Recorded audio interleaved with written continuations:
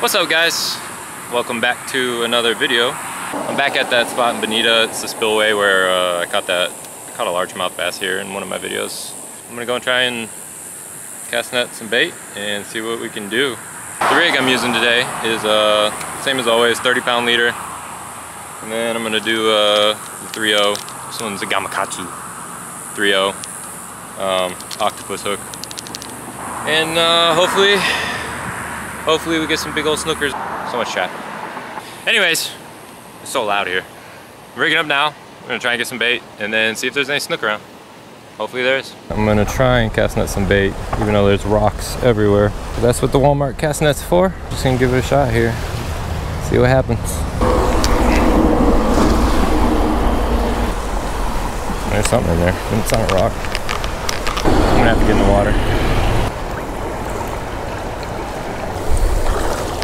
Oh, there's some massive tilapia.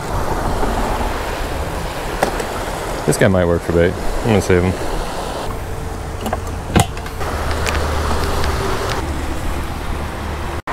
Definitely felt some ripping, so I don't know where, but I mean, oh, it's down there. It's kind of messed up. Whatever. Just gonna blind cast down here and see. That's horrible. Got a perfect size little tilapia. Oh no, that's a bluegill. That's even better. Look at that thing. Or it's like some sort of sunfish. I don't really know my sunfish that well, but I know something will eat that. All right, we got our baits, the little sunfish bluegill thingy, and that cichlid. That cichlid's too big. I mean, he's too big. I'm gonna use this little sunfish thing, and I have seen people hook up on snook here years ago, so maybe they're in here.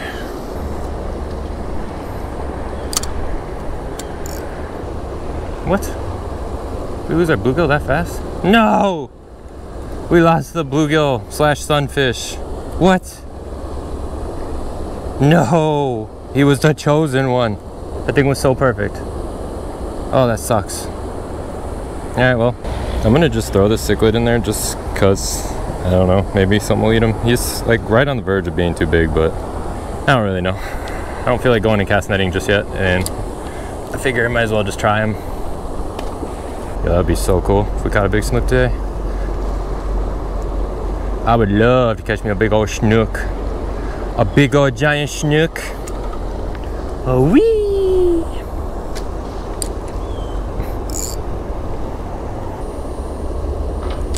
Oh, he just got eaten. Something tried eating him.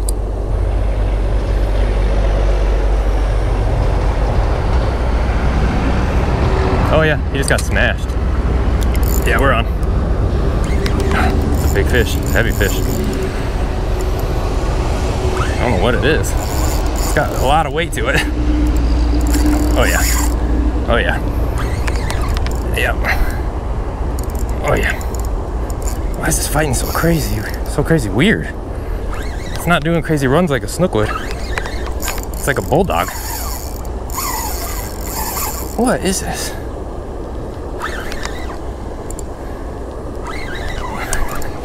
What are you? I mean, it's super strong. This might be a big snook. It's big, whatever it is. Oh yeah. Goodness. No, come on, turn around. Come on. That's a big snook. Yeah. Sweet. Oh, don't get up in there. That current's crazy.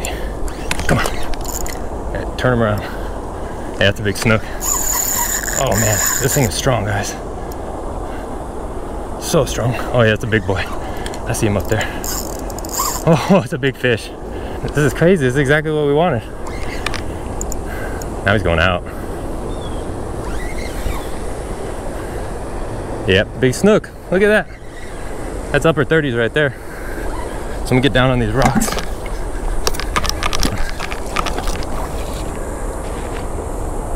I think it's probably 38. It's gonna look smaller on the GoPro than it actually is, which is really sad, but I'll get him up here and get the real camera on him. He's hooked not the best, so I'll try and keep his head up. Come on. Come on. Come on. Grab your face. Gotcha. All right, so the big snook like this, guys, really make sure that, I mean, if they're over like 30 inches or whatever, I mean, any snook really, you should always support the belly. When they're big like this, they're organs. They're not meant to be, you know, held straight up and down, obviously. That's not very natural for the fish to do that. So just when you handle them, I mean, pictures and all that are great, but if you kill the fish, it's not really that cool. So always just try and handle them right. And when you take them out of the water, make sure you get their belly nice and supported so you don't kill them. Because they might swim off, but if their internal organs and guts are all messed up, then probably not gonna live that long. All right, guys, so yeah, obviously, that's a big fish. I'm not gonna take the time to measure her, but I mean, she's pretty big. I'm out of breath. Anyways, yeah, she ate that big old, that giant cichlid, which I didn't think was gonna happen, but it just shows big baits do catch big fish sometimes. Worked out really well. All right, I don't want to take any more time, so I'm gonna get her back in the water. Sweet.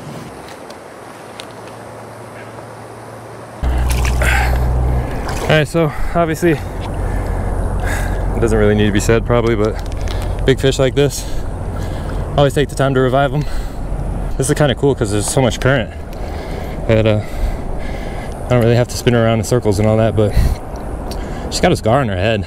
I don't know if she didn't really bang her head up on any rocks or anything, I don't think, so I guess I gotta watch the video again, but I hope that's not for me. Even if it is, it's not that bad. Other than that, for a spillway fish, this thing's actually really pretty.